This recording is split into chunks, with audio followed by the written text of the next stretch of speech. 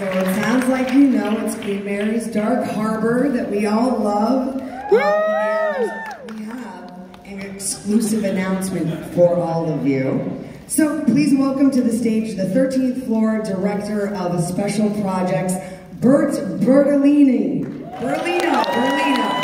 Paisani. Brett Bertolino, everybody. Oh, wow. Hi, Brett. Welcome back. Yes. So how does it feel, Brett, to be producing such an iconic event that people are so excited about as returning to the Queen Mary?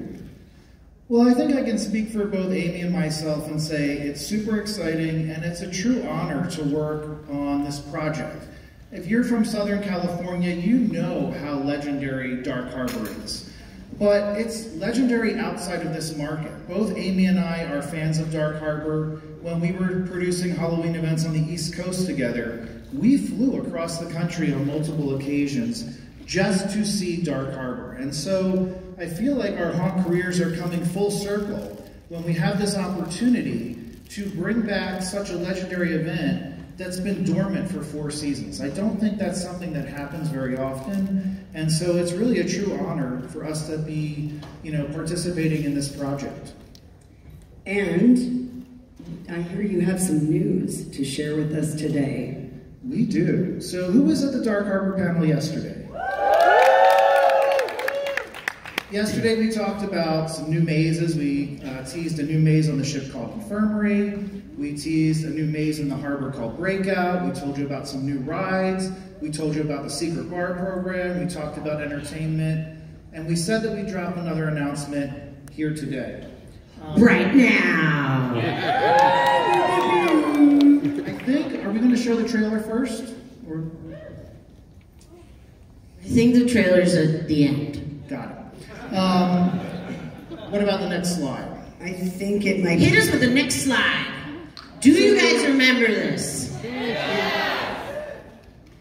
So, as Amy and I are producing Dark Harbor, we've spent a lot of time doing research, a lot of time talking to other fans. And we know that one of the things that most resonates with people are the stories of Dark Harbor and the icon characters of Dark Harbor. The chef we found was one of the icon characters that was newer, and we found that the chef actually didn't resonate as much as some of the other characters, some of the other icons that we want to bring back. So I want to go to the next slide. One of the interesting things about producing Dark Harbor this year is 4 years have passed since the event operated. The Queen Mary was closed for 3 Halloweens. During that time, nearly all the physical assets from the past events were lost to time.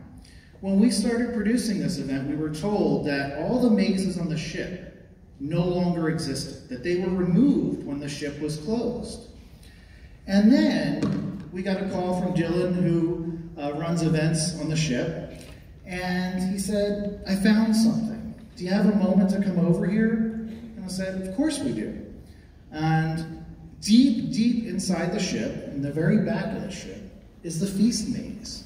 And somehow, over those 4 years, because it's so deeply buried in the ship, the maze was still there, intact. It was like stepping back in time. It was so emotional for us, because we're fans of Dark Harbor. You can even see some of the pictures up here from the last night of 2019, the thank you message to the feast staff in the feast break room. So it was such an eerie, creepy experience, but also so exciting. And then we had the parallel kind of thought, well, okay, Feast has an icon character that probably resonated least with the fans. So it was kind of a win, but also a loss. We've been telling our fans that we're going to honor the history, the legacy, and the stories of Dark Harbor. In some of the mazes this year, we're telling completely new stories, continuing. In some of the mazes, we're continuing the existing stories of the past and telling what happens next in those stories. With Feast, we decided to go in a different direction. Amy, you want to tell them where we landed? Yes, we decided to go back in time. So if you could think of Dark Harbor as a film series, we wrote a prequel. Meet our young, ambitious, handsome butcher, with his eyes on the role of head chef on a luxury cruise liner.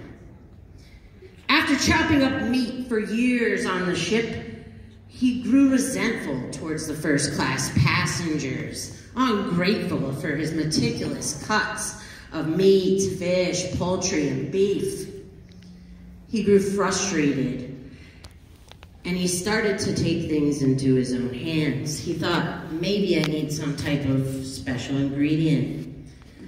So this butcher waited until it was late at night, when people were leaving the dining room, a little tipsy from a little too much champagne. He lurked in the halls of the Queen Mary and jumped out and nabbed first-class passengers, needle to the neck, sedating them, and dragged him back to his butcher block.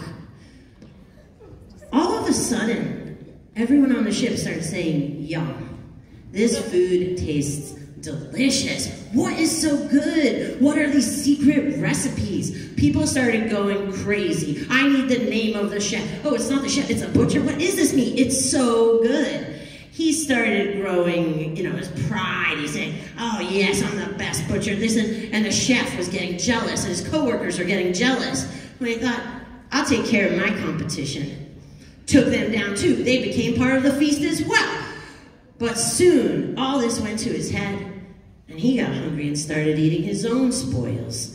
He needs more meat. He's searching for it. He is looking for you. Everyone who comes into this attraction this year could end up on the table. Of course, as he became more and more distressed, he eventually became who you recognize from the past as the chef.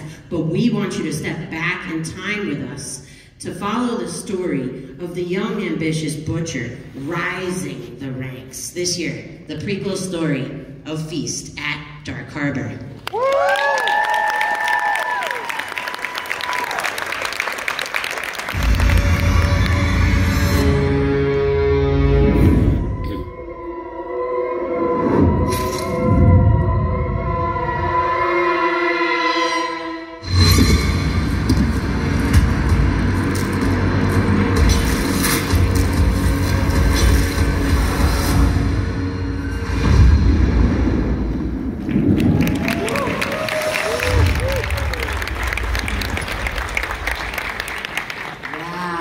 Anybody hungry?